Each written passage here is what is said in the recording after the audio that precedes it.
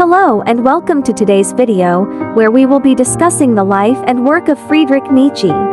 Nietzsche was a German philosopher, cultural critic, and poet who lived from 1844 to 1900. His ideas have had a profound impact on modern philosophy, and his work continues to be widely read and studied today. Nietzsche was born in the town of Riecken in Prussia in 1844.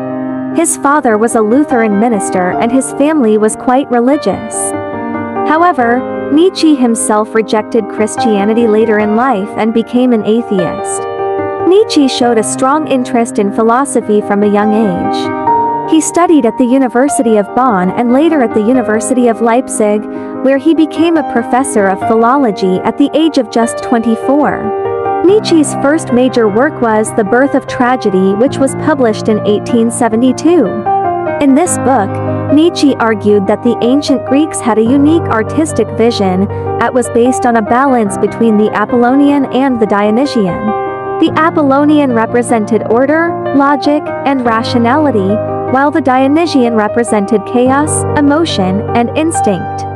Nietzsche went on to write many more books, including Thus Spoke Zarathustra, Beyond Good and Evil, and The Genealogy of Morals.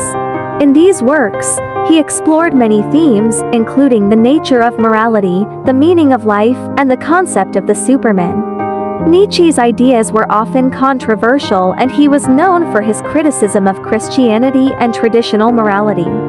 He argued that people should create their own values and live according to their own desires, rather than following the moral codes of society.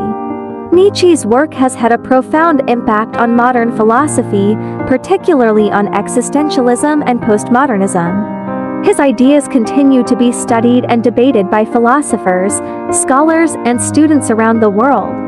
Unfortunately, Nietzsche's later years were marred by poor health.